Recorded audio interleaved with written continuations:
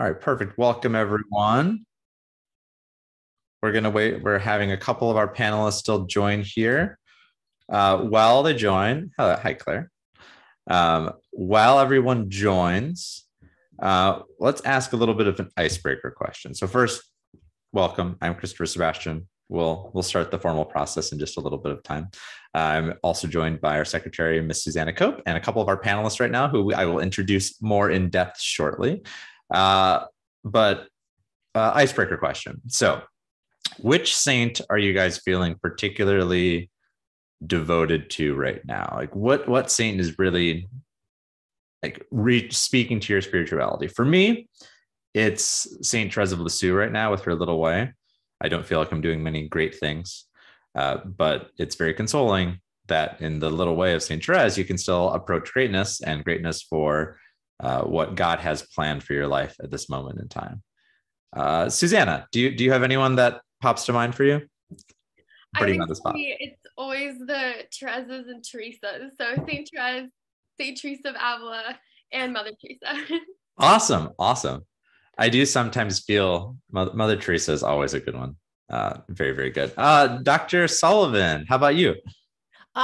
St. Catherine of Siena. I always go to St. Catherine. Yes. And then also teaching St. Elizabeth Ann Seton. St. Elizabeth Ann Seton. Very, very good. Love it. And St. Catherine of Siena, have you read the Sigrid Undset biography of her? No, but I've been recommended. Oh, okay. Well, count me as another recommender. Okay, yeah. Will do. Lenten reading. Yeah, Lenten reading, exactly. It is, I think it's one of the greatest biographies of a saint that I have ever read. I also love Sigrid Undset. So there we are. Miss Yanoschik, do you have a saint that speaks to you particularly right now?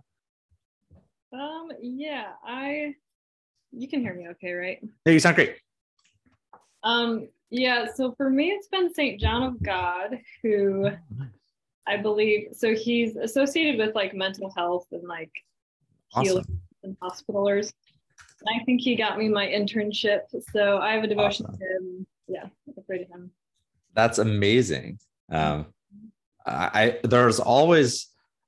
amazed to find the patron saints of things that I didn't realize had patron saints.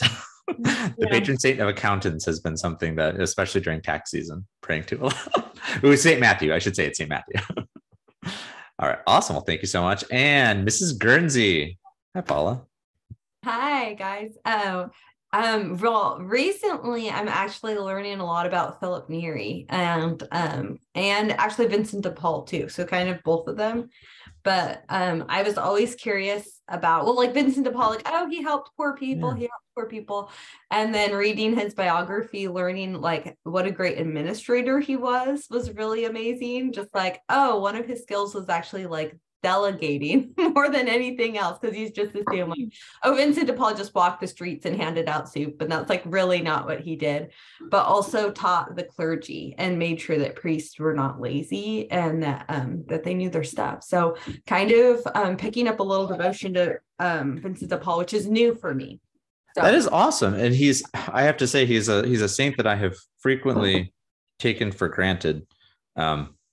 Because he's just every parish has St. Vincent de Paul Society, right. St. Vincent de Paul drop boxes, things of that nature. And but that is really cool. So often he actually, whenever he needed help, he would just go to rich women and be like, okay, well, you guys aren't really living a Christian life, so give me all your money and make you feel better. And they would just like pour out their money. And so I'm not a rich woman, but sometimes I think, okay, if I can't do what Vincent de Paul did, like where can I give? That is really good. There's a saint that I'm reading. Well, actually, I should say he's not a saint. But it's a book that a priest friend that many of you all know, Father Sebastian Walsh, recommended to me. In my role as director of advancement, fundraising is a large portion of my role. And this is a book called, they call me the Bacon Priest. And it's a very fascinating book because it's a priest who, after World War II, would go around and fundraise for a lot of the people in Germany, the Catholics and Christians in Germany who were living in just the worst conditions, just horrific conditions, and was mostly focused on bringing them the sacraments and whatnot, but was focused on a lot of things. And the really, really cool element of it is that he was, like you're saying, Paula, going to people that were wealthy and helping them live their lives and fulfill what God is calling them to do with their time, talent, and treasure. So I'm still in the middle of it. It's a tougher read, but it's very fascinating, I think, to see, like, that's the hardest case for support that you can make, especially after World War II, helping the German people. Mm-hmm. But all right, awesome. Welcome. Okay, so we have a couple of other panelists who just hopped on, Mr. Tom Anderson and Mrs. Pamela King and Mrs. Grace Michael. Well, I think let's get started then, because we've got everybody here. Welcome, everybody. We are so grateful to all of our panelists for joining here today. We've got a packed screen. It's excellent. So today we are going to be talking about education and psychology. First of all, we are so grateful to be joined by Miss Pamela King. She is a MODG alumnus, class of 2006, and an MODG teacher. And she has also had a great variety of experience in educational institutions of a wide variety. She has her bachelor's in elementary education from Salisbury University in Maryland, and a master's in teaching English as a second language, ESL, from Wilmington University. And she taught high school English as a second language and also kindergarten and public schools for 10 years, I believe it was, Pam. So a decade of experience there, and has taught for us since 2007. She also is really involved in her parish and the diocesan ministry and teaching theology of the body and a lot of other courses for adults. So thanks so much for being here, Pam. We are also joined by Mr. Tom Anderson, a former student of mine and an MODG graduate of 2015. It seems like just yesterday, right, Tom? He and his wife just got married earlier this year and are expecting their first baby, so congratulations. Mr. Anderson has his bachelor's from Christendom in philosophy, and he has taught for a variety of subjects and institutions as an elementary, middle school, and high school teacher, and is also now the dean and guide at John Paul the Great Montessori Academy. So we're really interested to hear his perspectives as something. Montessori is fantastic and something that we love here. All right, Mrs. Grace Michael. Thanks for being with us, Grace. You guys might recognize she is Mr. Bernard Michael's wife from our last webinar. She is a dear friend of ours, the principal at St. Sebastian School. It's no relation to me, although maybe they'll name schools after me in one day. She has taught for Our Lady of Guadalupe School, which is in our local area as well, for 3 years. And while she was getting her master in elementary education, mastery, I think, too, it speaks. And she has been, Grace, how long have you been the elementary middle school principal? It's been a long time now. Yes, I'm in year 8 now. Year 8, amazing. We're getting close on a decade. Spectacular. And she's done great things. Hopefully, I don't know if baby Ambrose is there in the room with you, but she is also a working mother. So thanks so much for being with us and taking the time out of your day, Grace. Definitely. Okay. And now we were hearing from Mrs. Paula Guernsey as well. She is our deputy principal in charge of learning support. She is also an MODG alumna, class of 2007. Is that right, Paula? She is a TAC graduate as well. She has worked for our school since 2012 and has done everything from being our receptionist to teaching pretty much every subject that we teach, that we offer. And she has been the deputy principal for several years now, and also has served on several committees for a lot of the organizational elements of our school. So thanks so much for being with us today, Mrs. Guernsey. Right, and to my left, although I don't know if the screens are arranged in the same way for everybody, probably not. Somewhere in one direction is Dr. Kathleen Sullivan. She is a professor at Christendom College. She graduated from Thomas Aquinas College. Was it 2006, Kathleen? Yeah. Excellent. Okay, yeah. I'm always trying to remember the classes. And then went on to receive her master's from University of Dallas in the Department of English. She has a wide variety of certificates and accomplishments. Your PhD is from Catholic University of America in DC, and I believe her dissertation was on the importance of letters and literature. I don't know the exact title, but it is awesome. enough. And we talk about it all the time. And she also loves Jane Austen. Shocker. So that's why we get along so well. Thanks so much for being with us today, Dr. Sullivan. And last but certainly not least, we've got Miss Claire Yanoschik, who is also an alumna of MODG, class of 2011, I believe, 2 years after me. She is a TAC grad as well. And she has worked for MODG immediately after graduating. I think that was 2015, Claire, is that right? Or we're just going over the history of everybody.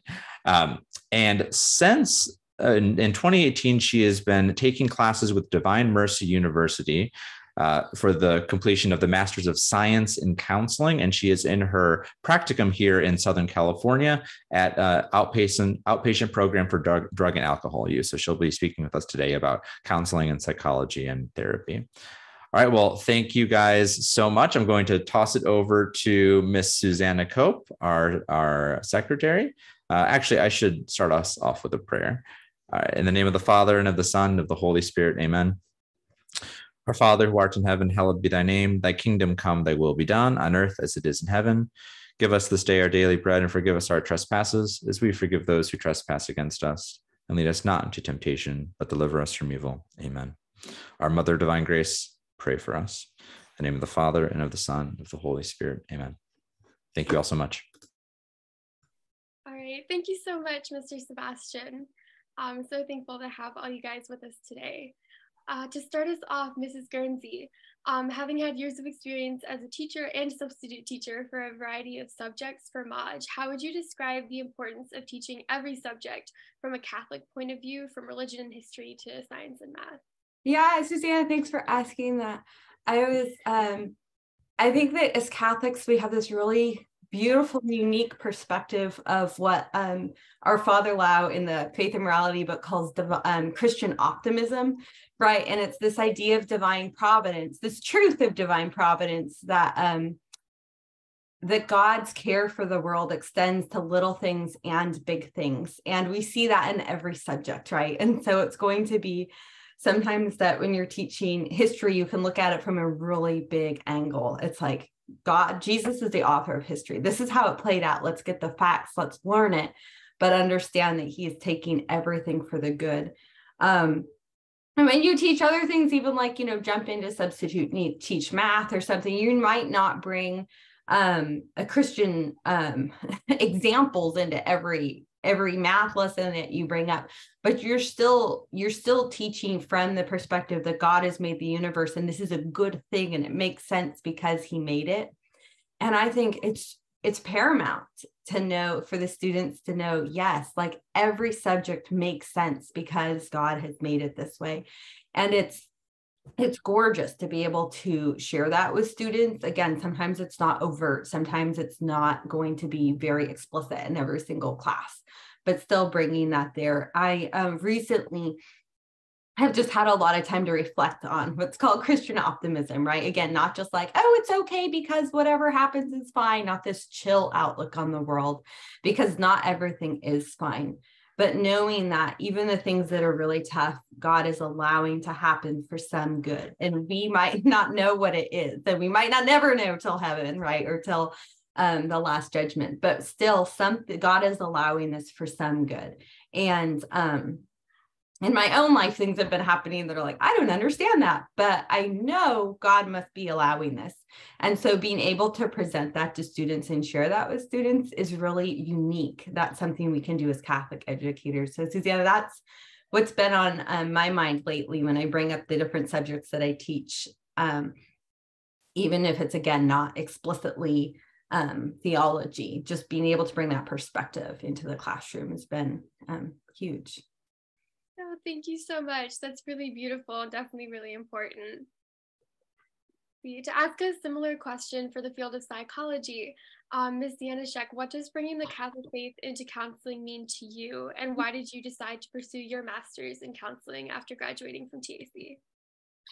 Yeah, so I guess to answer your second question first, it was a bit of a surprise to me and providential that I ended up doing the program. But I did, for a long time, I wanted to be a nurse. My older brothers are doctors. And so there was kind of this family culture toward the healing and the helping professions. And so So I was kind of inclined that way for a long time. And then it's been beautiful to see how counseling kind of integrates a lot of my loves in unexpected ways, which is often how God works. But as far as bringing the faith into it, I currently, in my limited experience, I do it kind of implicitly because it's not a like Catholic organization where I'm at.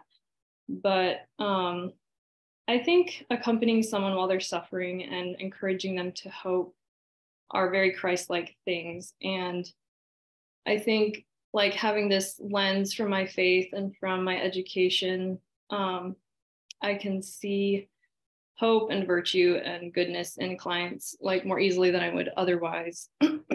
So I think with clients, even though they're not like Catholic and it's not a Catholic organization, I have talked about like spirituality and God and prayer and relationship and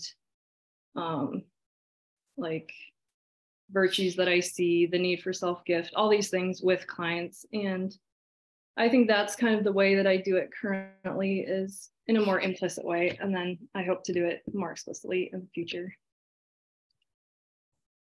No, thank you for sharing that. That's really beautiful as well. I'm sure it really makes a difference in their lives too. All right, so to kind of move into the different types of educational settings, I'd like to start first with Ms. King. As Mr. Sebastian mentioned, you've taught not only for MODG, but also for both kindergartners and high schoolers at public schools in your area for many years. I was wondering if you could just describe your experience of working at public schools and the importance of bringing the faith into your teaching in that setting, and then just what you like best about both environments. Sure. Sure. So my first job in as a teacher in public schools was English as a second language, and my degree is in elementary education. So that's not a field in education that I thought I would be working in, but I absolutely loved it because you got to walk with students in such a personal way. And I think kind of along the same lines of what Claire was saying, even though the public school system is not inherently Catholic, and you know, you may not be explicitly teaching religion every day, you still have the chance to look at each student as a gift and a beautiful opportunity to form the whole person. So I always knew I wanted to be a teacher. English as a second language was a challenge for me, but it was a good challenge. I got students from all around the world, and I got to walk with them throughout their time of acquiring language in school. So I got to have them year after year, and oftentimes whole families would come in. So I got to meet their siblings, and it was great. And I think the ways to incorporate the faith specifically into that arena, I prayed for my students. I actually grew very close to Our Lady of Guadalupe during this time because many of my students were from a Hispanic culture and background. And I think if you are going to work in that setting where, let's say you can't explicitly teach the faith, it's important to stay rooted in a strong prayer life and to tap into good, you know, good spiritual food wherever that may be. But yeah, it's just teaching is a ministry, right? You're forming a person, and that's a beautiful, beautiful gift, and it's a privilege. Then 4 years later, I found myself teaching kindergarten, which was a whole different experience. But kids, there are some commonalities about kids. They are similar across ages in a lot of ways.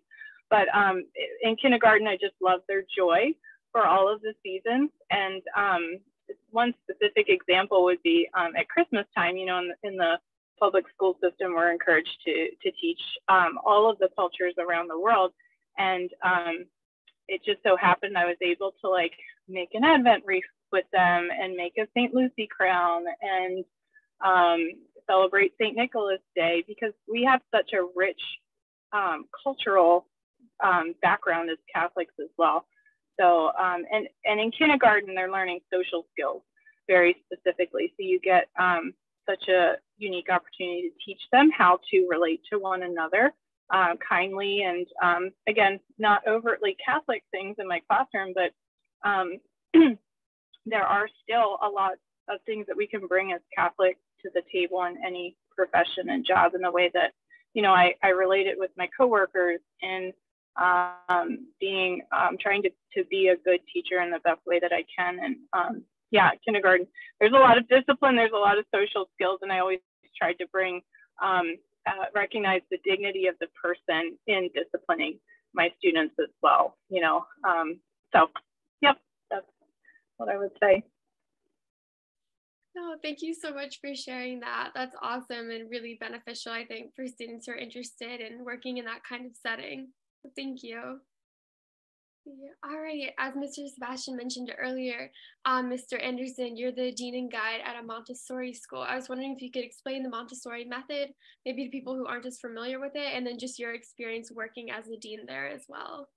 Sure. That's actually my part-time job, is explaining to people what the Montessori actually is, or at least it feels like it ought to be, because so many people ask, like, what actually is Montessori? And the problem with that question is there's really not one answer to it. Maria Montessori herself, she was an educator and she was a brilliant teacher, but she really set down a set of principles rather than a actual like step-by-step process of how to run a school. So Montessori schools, depending on where you go, will all look kind of different. But one thing that they all have in common is they have three environments. I think that's probably the best way to approach it, is by first looking at the environments and then seeing maybe more how the actual method plays out. The three environments that the school is kind of divided into is the primary, the elementary, and the upper. At least that's how we call it in America. I mean, other countries will use other things. Maria Montessori herself was Italian. I don't know what the Italian words for them were. But the primary school consists of kids that, you know, they can come in as early as 3 or 4, and then they usually leave there around 6 or so. Some leave a little earlier, some leave a little later. And then the elementary school consists of those kids from around 6 years old to about 12 years old. So it's kind of very similar to homeschooling, is that nobody really knows what grade they're in. There's years you've been in the Montessori program, so you might say, I'm a 6th year, I've been in the elementary school for 6 years. And that's kind of how that's broken up. And then the upper school consists of those kids, so basically like 13-year-olds up to high school, and then, you know, graduate around 18 or so. And then the method that it generally follows is also very similar to homeschooling. Students have a work plan.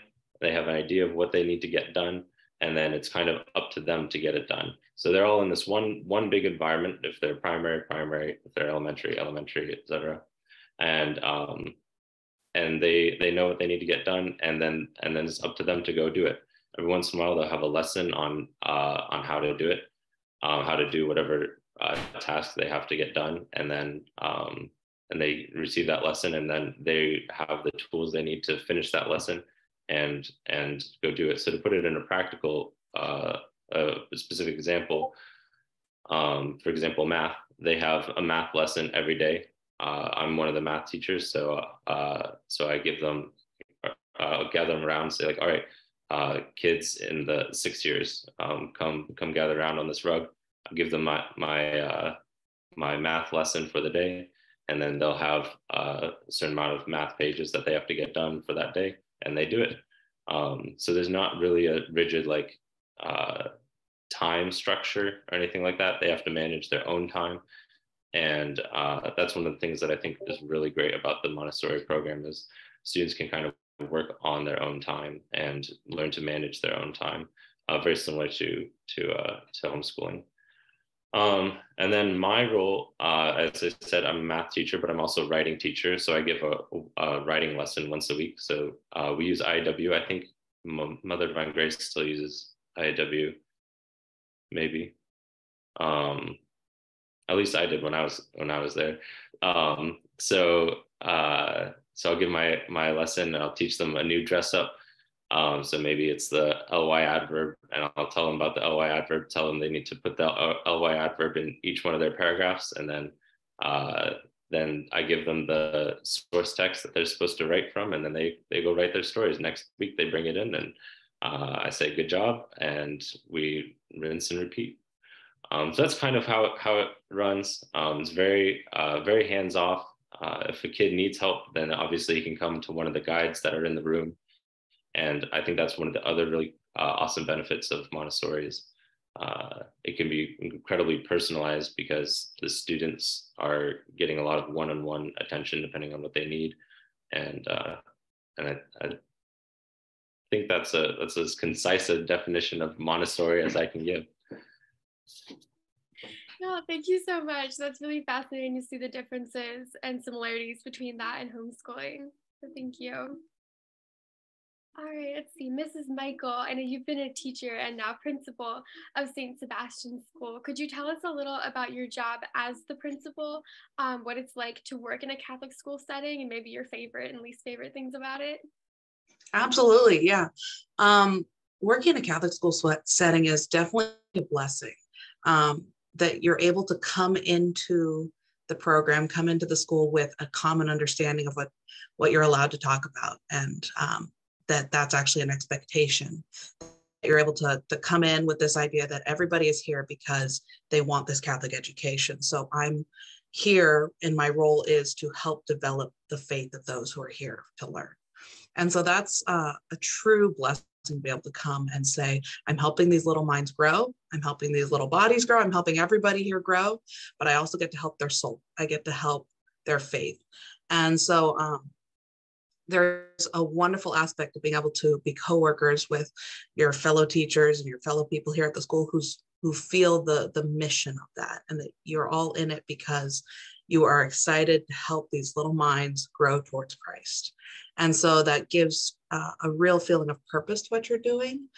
And it makes for a setting where everybody is feeling that sense of development and goodness. And so that makes a wonderful community as well. You get to grow your school as a school family and truly feel that bond of community because everyone has that common ground that you're sharing in your faith. You're here because you want this education, you want this faith. And so we get to talk with our parents about truly partnering with them for the education of their child, that it's not being delegated to us. We're not taking over teaching their children. They are a partner with us in this. We are all one school family, and we're growing towards that in general. So that makes for just a wonderful employment setting, a wonderful set of coworkers, and just a good school community that you're in. There's always hardships that come with that. Christ did say that you'll be persecuted in my name. And a small persecution is that our society isn't really set up to be supportive in all the ways of our Catholic schools. So funding looks different for Catholic schools than it does for other schools. And so it makes us underdogs in a lot of ways, but everybody loves a good underdog story, right? So we get to spend our time not only building and growing these kids, but also trying to find ways that how do we grow in spite of it all? How do we continue to take our community and make it even better in spite of not having this particular funding that we might need? Where can we get it? Let's get creative. And that also helps build creative thinkers and critical thinkers, because we have to always be thinking of how can we do this even without all of the resources we might need. Thank you so much. That's really good to hear, and very positive way to look at it. So thank you. All right, last but not least, Dr. Sullivan, having a wide variety of experience in the field of education, could you please tell us about your experience teaching college level courses at Christendom, and about the ups and downs of teaching at a college as opposed to your experience teaching at a high school or a middle school? Yeah, sure. Thanks. I love it. First of all, yeah, teaching at Christendom in particular, just like Grace was saying, as a Catholic college, you just have the freedom to be able to look at these works through the eyes of faith. And that is something that I'm so grateful for. And in college in particular, two main benefits, and they kind of go side to side. You have alternating days for your courses. So it gives you more time to delve into your work if you're not caught up with all your other extracurriculars and sports and whatnot. And you have more time in the classroom to go deep. And that's what I really love about Christendom in particular with literature, because at TAC, we maybe had two, maybe only one seminar class on Emma. It was probably two for Jane Austen's Emma, or same with War and Peace. And, you know, there's so much to say. And now I can take an entire semester and just talk about Jane Austen. And that's amazing and very exciting. So you have that depth that you can do in college. And then also what's really cool, yeah, like I said, the alternating days, that schedule is great. But at Christendom Liberal Arts, you know, you're talking about literature and bringing up ideas of philosophy and theology and economics even. And so having that integration is just really cool to see when the students themselves are like, we just talked about this in philosophy class. And I'm like, I know, liberal arts. So it's really wonderful. So lots of ups. The downs is kind of like, you know, the others on the panel were speaking of. I do miss the fact that because we are in college and, you know, you're living as adults and it's more independent, there's not so much of the family atmosphere on campus apart from Sunday Mass when the families that live nearby can come with the kids. And I missed that. And I didn't really realize it until I went back and I visited the high school I was teaching at before Christendom, and they were having a all-day event where a St. Cecilia's Day event, where the upper school students, they're all divided into their houses. They're each doing talent shows or skits. And it just struck me as so beautiful. This one skit of the junior high girl, like a seventh grader, was reciting a poem with a second grader. And the little girl just kept looking up at the older girl the whole time. And it was just beautiful to see that kind of mentorship where the older students are around the younger students look up to the older students. You see the moms and dad dropping off the kids every morning, picking them up, going to their games. You know, we still have a community on campus, and I love it. But there's just something beautiful about middle school and high school that I didn't realize I missed, which was having all the families there kind of constantly every day and at all their activities. So that's one of the things I missed, but you get a little bit of it on Sunday Masses, and it's like St. Joseph's Day, the families are invited, and St. Patrick's Day. So that's all fun, but yeah. Oh, thank you so much. That's really good to know as well. Something I hadn't thought of. So thank you. Mrs. Guernsey, to come back to you, could you please describe your experience as the deputy principal of MODG? And could you tell us about the pros and cons of working and teaching for an online school, especially as a mother of two? Yeah, sure. So working at an online school, I think this is going to be true of most online jobs, but we have this incredible community as well. But unlike what, you know, Dr. Sullivan, Mrs. Michael were saying, we don't have the in-person. And so our community has to morph a little bit. Like, how are we going to do this? And how are we going to bond? You know, you can't walk into the hall and bump into a teacher and say, hey, I'm teaching a religion class and my students had this question. What do you think? Let's talk about it over lunch. So instead, you kind of have to morph our style of doing that at an online school, right? Saying, great, let's use some. It's like we use Slack. And so like the teachers will post there. It's really active. So a teacher will say, this came up in my classroom. Do you have any ideas? And then all the other teachers in 9th grade will comment, but you'll even get, the 12th grade teachers or the 7th grade teachers. And so there's actually a room for a lot of camaraderie online. Working online as a mom, this can be challenging. As a mom, a stay-at-home mom, it can be a lot of times people say it's really lonely, right? Because you're with your kids and you talk to them, they don't really talk back that much. And so having this beautiful place to continue to grow my mind and to have these deep friendships is amazing, because it's like, actually, I've been working with these people for 10 years and like we have these really good it's really strong community of teachers, but not only the teachers, but the families as well, because it's an online school that even when families move internationally, or, because we're K through 12, it's like, if I taught beginning Latin in 2nd grade and then I go and teach like 10th grade history, I might have siblings, and even that widespread. So those are really some of the perks of the online school part. Working as a deputy principal in the online is really cool because, again, just networking with so many colleagues around the U.S. and learning their skills, learning about them and getting to know them has been really, really fun as a deputy principal. So there's some tough parts that come along with it, right? Student discipline will fall sometimes into my desk, not every day. We have good students, but those sorts of things might be some of the challenges. And working as a mom, I'll add, again, having the online setting is just so amazing to be home with them and to be able to work my schedule around them and around my husband's schedule. So what is he doing? There were times where his job has changed a couple of times, but there were times where he could be home, most afternoon. So I'd set my schedule for the afternoon or evening when the kids are in bed.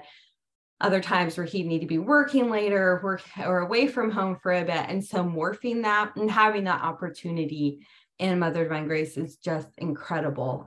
Being there with the kids is really fun, but then also having a place where I can continue to grow professionally and personally, and to keep a lot of friendships up has been really fabulous. So I think, the pros and cons are mostly all pros. And the cons that we've come up across, we found really good ways to bridge them. Things like Slack, where it's like, oh, well, I can't just rub shoulders with a student, but we have all these different things and things like this that, it's like, this is amazing, able to do this. Again, it's in modern day America, it's a little bit more common to do these Zoom meetings, but still in an online school for us, it's very natural, right? Where it's just like, this is what we're used to. And so students, I hope, find it easy. It's not a big transition. So those are some pros and cons that I've experienced.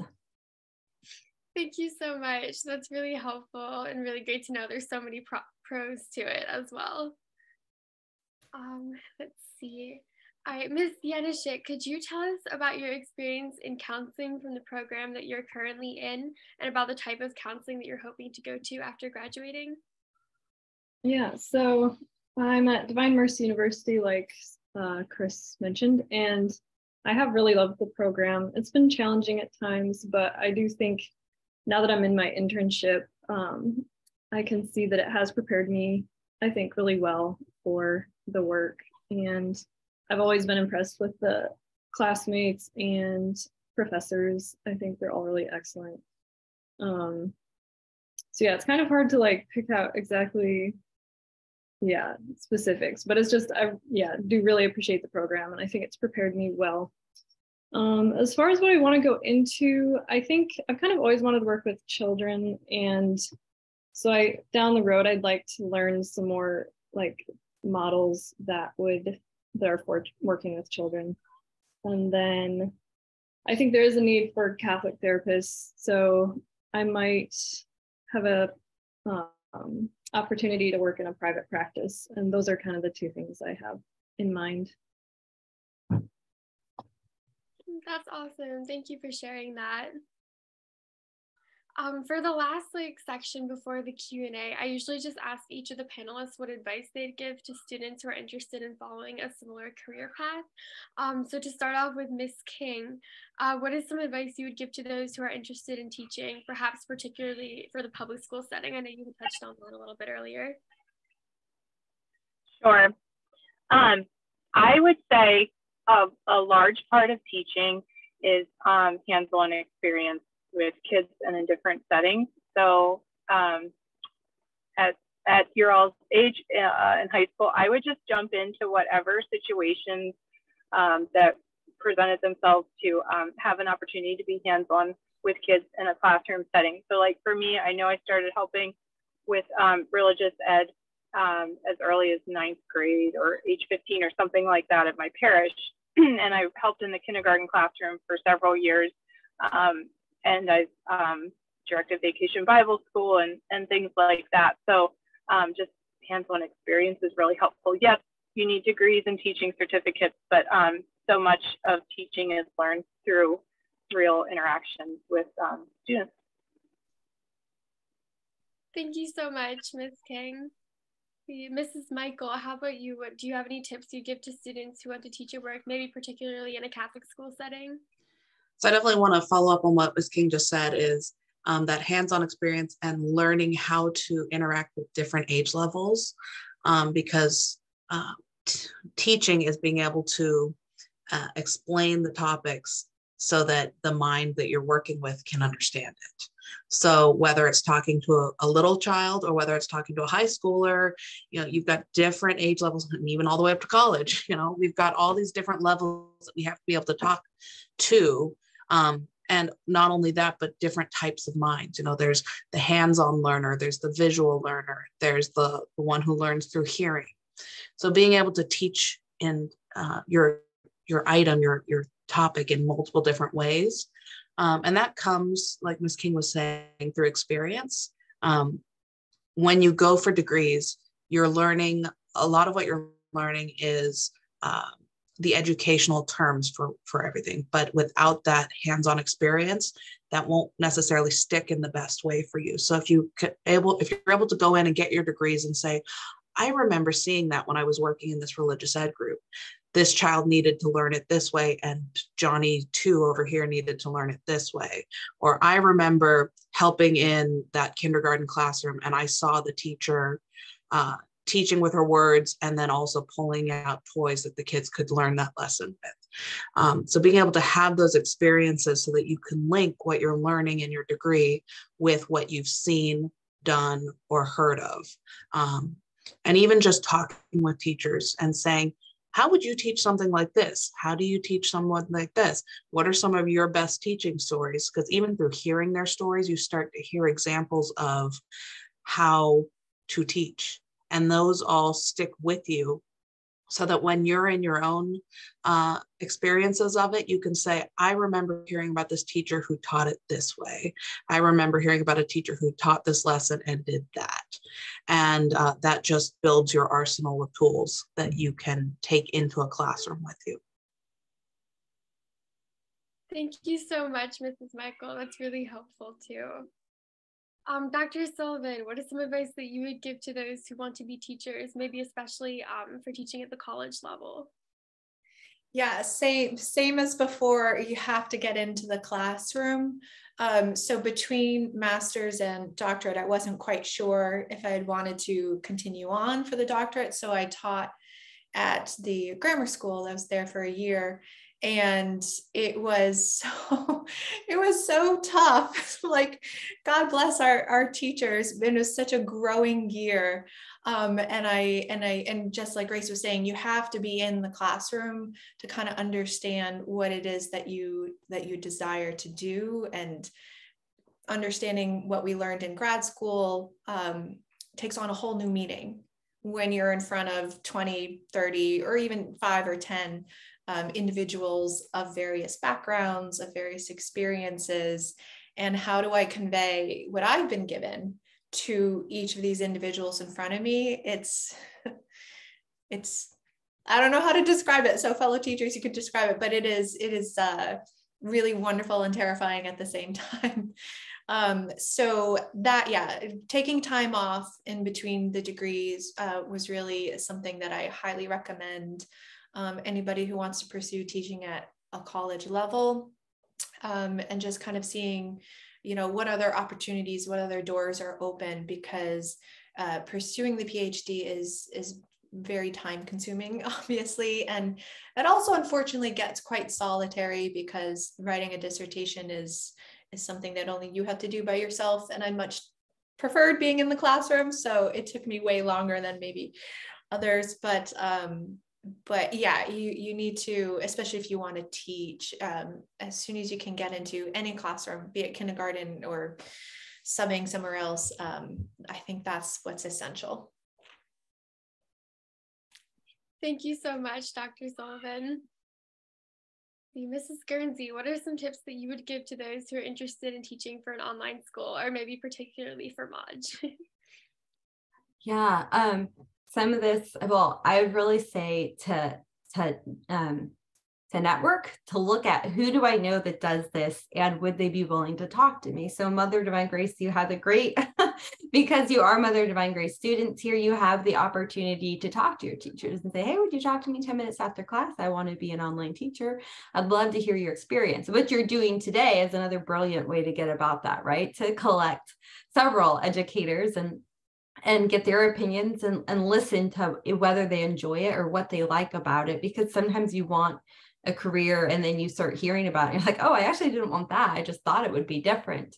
So definitely talking to people who are online teachers, and everyone is willing to help the next generation. Like that's really, especially teachers who have such a heart for their students, would love to meet with you in some way, whether it's, 10 minutes on the phone, whether it's let's go out for some coffee, whether it's stay after class for a few minutes, or even just an email. To do that sort of mentoring and networking.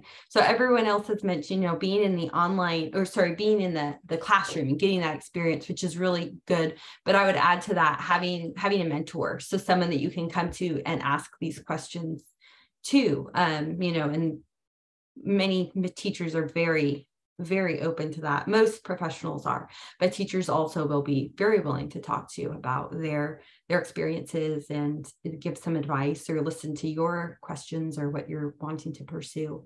Whether or not they can have you as a teacher's aide in their classroom or not, they definitely be able to talk to you. And it definitely goes that, I know for my part, I am. So if anyone has questions about working for MODG, feel free to email me afterwards, or if you want to set up a Zoom talk or a phone call, I'm happy to do that as well. Thank you so much, Mrs. Guernsey. All right, Mr. Anderson, I know Mr. Sebastian had mentioned that you were a private tutor as well. I know we didn't get much time to talk about that today, but I was wondering if you had any advice for those who are interested in teaching either for like middle school students or the Montessori method, or in being a private tutor as well. Yeah, absolutely. I think a love of teaching stems from a love of learning, and I think once you really love being a student, if you love learning and you love a particular subject, then learn as much as you can about it, get enthusiastic about it, and that'll just become contagious, and you'll want to share it, you want to teach it. That's kind of what happened for me when I was in high school. I was a junior, and I had helped my siblings a lot. I have 4 younger siblings and 3 younger siblings and 1 older sibling.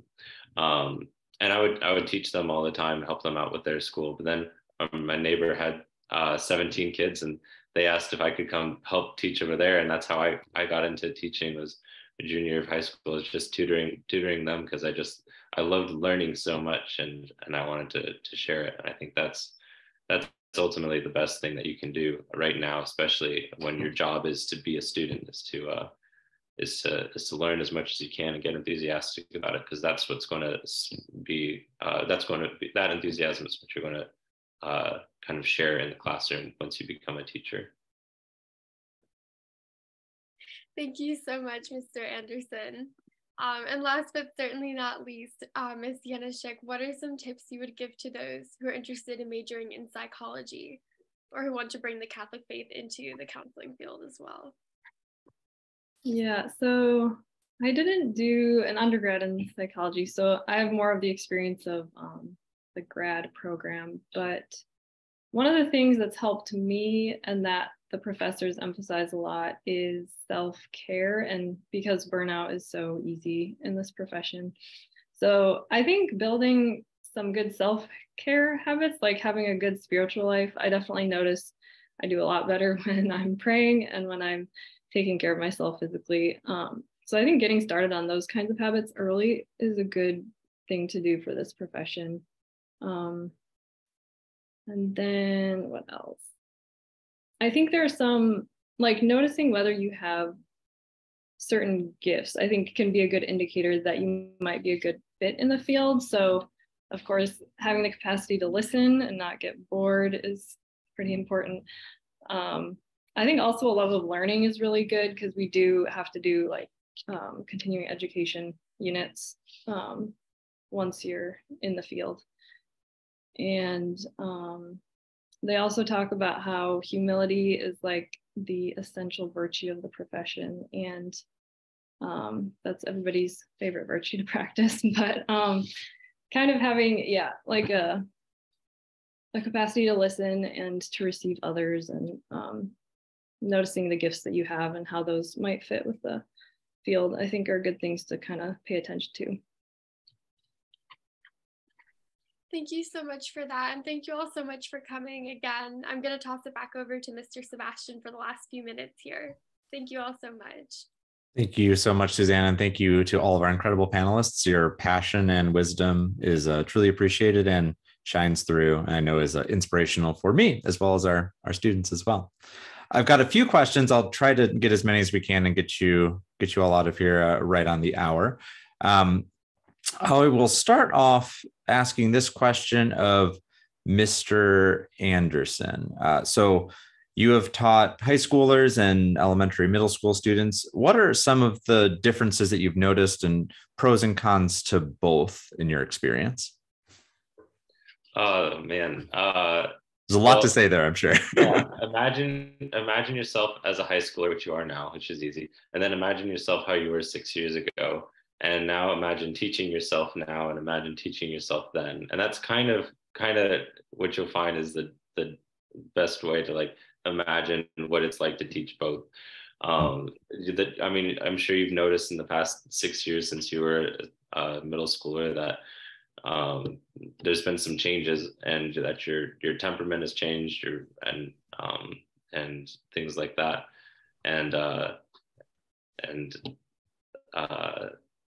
obviously with that comes differences in how to approach a subject. So I don't know. I think that's probably the best way to imagine teaching middle school versus high school. That's amazing. I love that, and I'm starting to think about this with my own children too. My oldest is 5.5, 6, and you even see in the course of a year a lot of change. 6 years, oof, that's a lot. Thank you. So for our panelists who are mothers, how is it for you to balance your job with your children? Mrs. Guernsey, you already mentioned this. If you have anything else, feel free to chime in, but I will address this to Mrs. Michael. How is that job-life balance for you? Yeah, unfortunately, I don't have baby with me today. We lucked out his aunt's in town, so she wanted some time. So Auntie stole baby. But Baby Ambrose is so cute. Next time. Next time. Yeah, for me, I'm in a lucky situation where, being the principal, I'm not working directly with kids all day long. I'm not monitoring children in a classroom. My job is more of guiding the school, kind of being the buffer between teachers and parents, helping to clear the path so that the teachers can truly take their classroom and own it. So that's my role, which means a lot of office time, a lot of desk time, a lot of walking around the campus and checking in with people. Hey, how are you? Popping into the teacher's lounge. How's everybody doing? Keeping everybody in a good spirit, moving forward, and always working towards the good, the true, and the beautiful. And that's something I can do with a baby on my hip. So I've learned that this year. Baby Ambrose is almost 6 months old.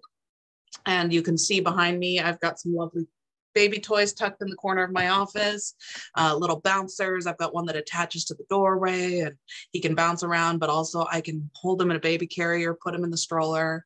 I have a one-handed baby feeding bottle so that I can feed him and answer emails at the same time or take a phone call.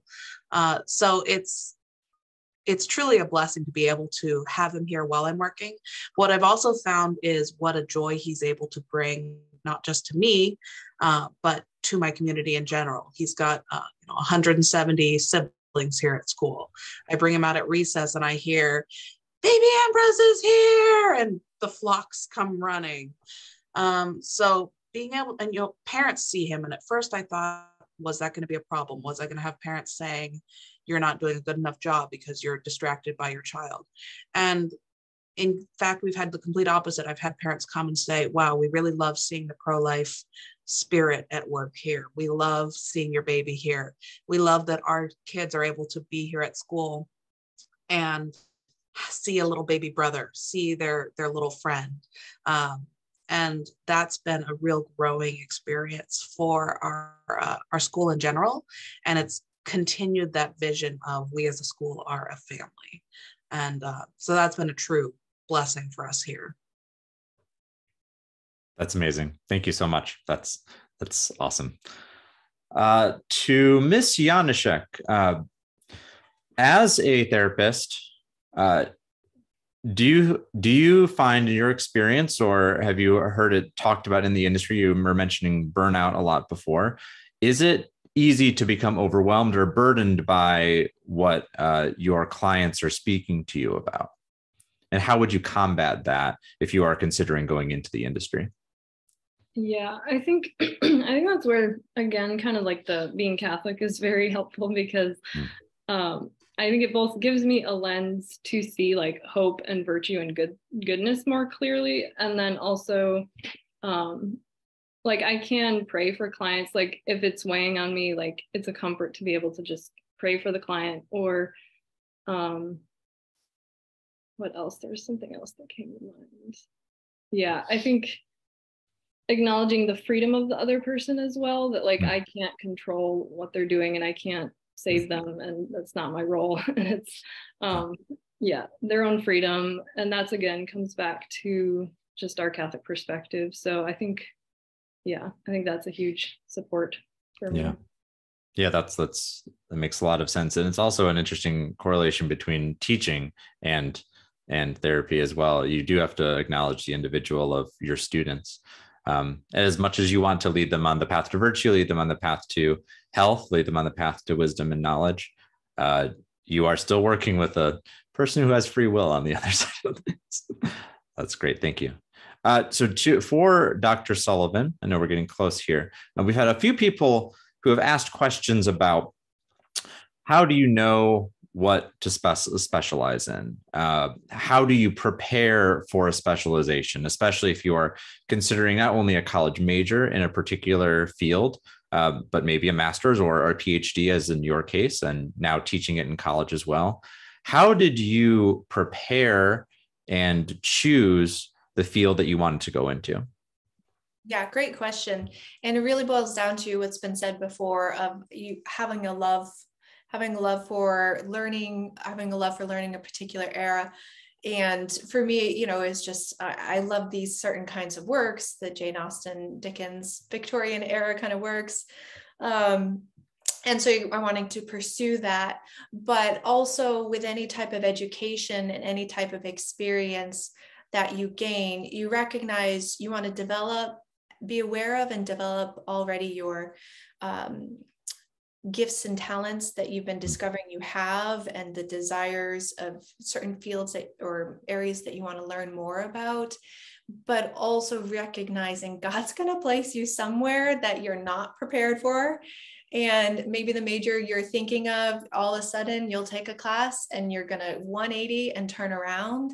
And then so having that prayerful confidence in providence of realizing I've got desires, I want to pursue them, go for it, but I'm going to get turned around, and being willing to adapt is just wonderful. And just the brief example is, so I studied 19th century British literature, and I'm teaching the Iliad and the Odyssey, and I love it. So anyways, but I'm also teaching 19th century British too. But point being of just follow and develop what God's given you of those desires, and just like have that courage and excitement to know that he's going to throw something totally new in your path, and great. That is awesome. Well, that's a perfect way to wrap it up, I think. I know we've got a lot of other questions, and we thank you guys so much for your attention and your thoughtfulness. Susanna, do you want to wrap us up with a prayer? Sure, thank you. In the name of the Father, and of the Son, and of the Holy Spirit, amen. Glory be to the Father, and to the Son, and to the Holy Spirit, as it was in the beginning, is now, and ever shall be, world without end, amen. Mother of divine grace, pray for us. In the name of the Father, and of the Son, and of the Holy Spirit, amen. Thank you guys so much for coming. Thank you all so much. God bless you. And happy Ash Wednesday next week. Penitential Ash Wednesday. All right. God bless you all. Thanks so much. Thank you for having us. Bye.